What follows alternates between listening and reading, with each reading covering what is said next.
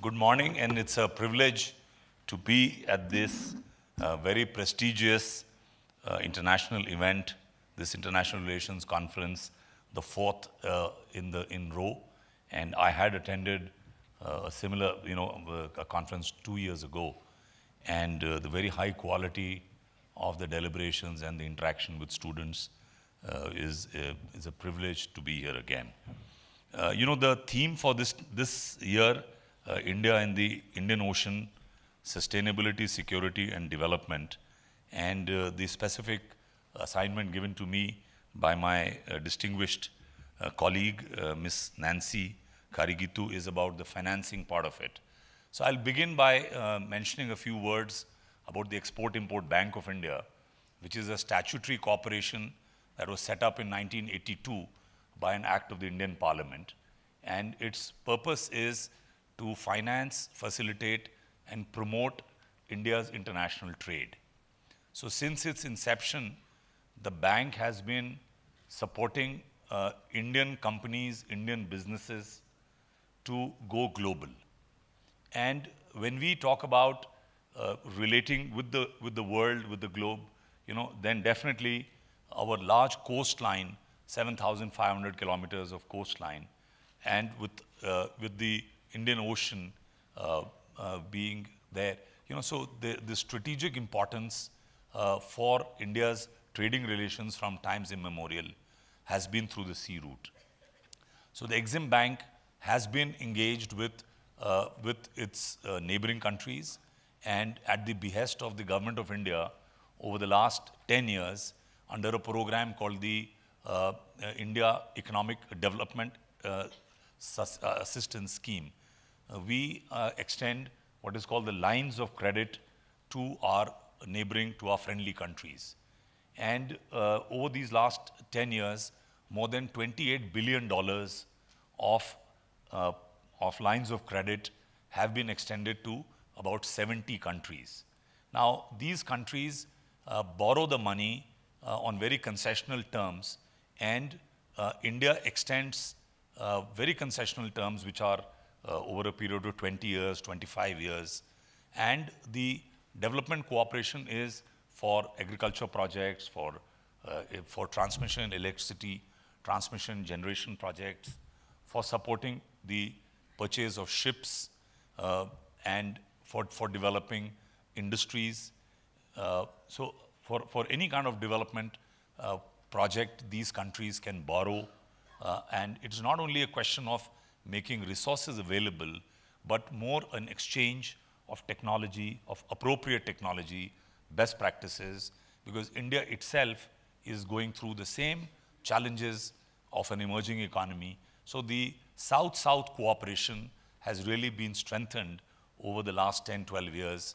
And I'm very happy to report that as we speak, even in Kenya, madam, in your country, we have many projects up and running.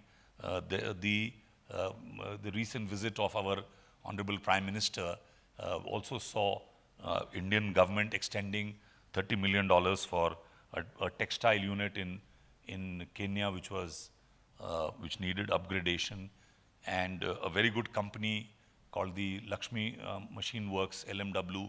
They make some of the best textile equipment. They will be renovating this whole factory, and it will cost $30 million.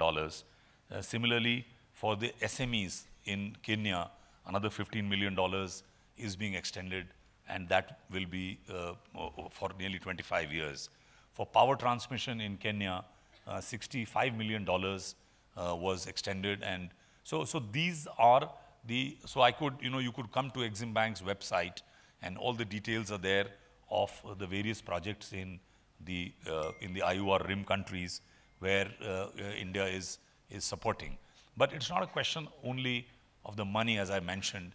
It's about the exchange of people, the exchange of technology, and building people-to-people relation, which is the bedrock of sustainable development. So it's when the private sector starts engaging with each other and developing trade links that the objective is really served. We are aware that the future of globalization appears to be threatened. If you see, global trade has slipped over the last 5 years, and now it is at a low. So the growth in trade, global trade, is only about 1.7% this year. But still, India, as one of the outliers, is the best performing in its growth figures. We are aware 7.5% GDP growth is something stupendous. And with the transformation underway and with the Make in India and the other sectoral reforms, I think we are most perfectly placed at this point in time to go towards a coastal development strategy. So for far too long, India's manufacturing was away from the coasts, and we were not able to unleash the potential we could by exporting from our coastal manufacturing territories. So now if you see, there is a very deliberate shift in the strategy to reduce the transportation costs and the other hurdles which are there within the country, so to move more and more of the manufacturing closer to the coasts. The Sagarmala project you would have heard about. I'm sure over the period of, there would be more intense discussions on how the trade within India, the trade with our neighbors, with the BIMSTEC countries, with the IOR RIM countries, will really trigger this will become the engine of growth in the years to come. So the coastal shipping, the international shipping has been hurt, it appears, because of this crash in global trade. A lot of shipping companies are facing stress. But within the coastal areas of India, I think there is a lot of activity. New ports are coming up. We are encouraging our other neighbors, like Madam was mentioning about the Mombasa port. Nearly 15 African countries are serviced through the Mombasa port. And I'm sure if there is a proposal to strengthen India and Mombasa trade port relationship, Madam, I'm sure there can be opportunities to examine and explore how Indian and Kenyan companies can collaborate to strengthen the development of the Mombasa port. We have Mr. Srivastav, a very eminent diplomat, sitting in the audience, and he very ably led the development of the Chabahar port in Iran. And I'm very happy that EXIM Bank is supporting the development of the Chabahar port, which is only 500 kilometers from our ports in Gujarat.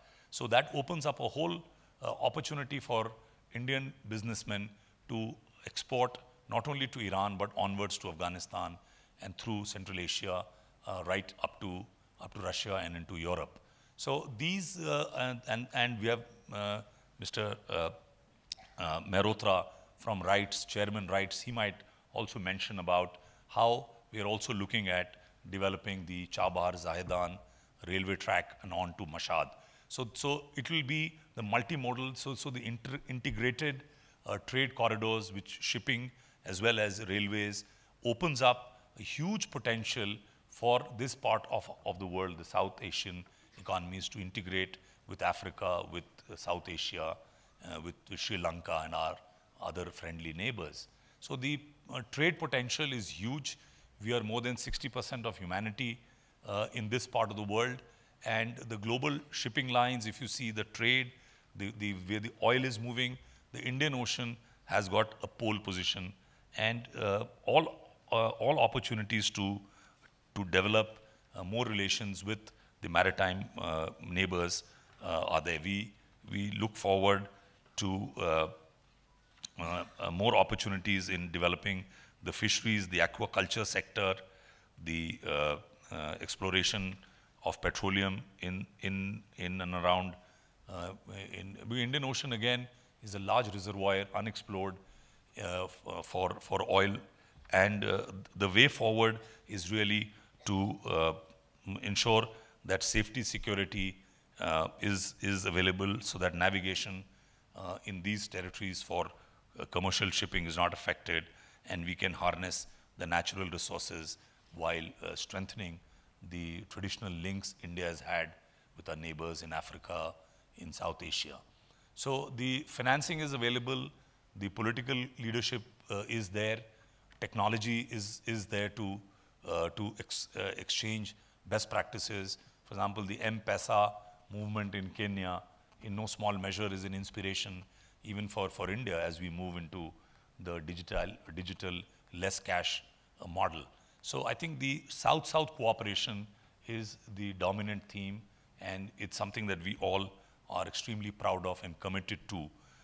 The panel, I'm sure, will get an opportunity to engage with the students rather than it be only a monologue.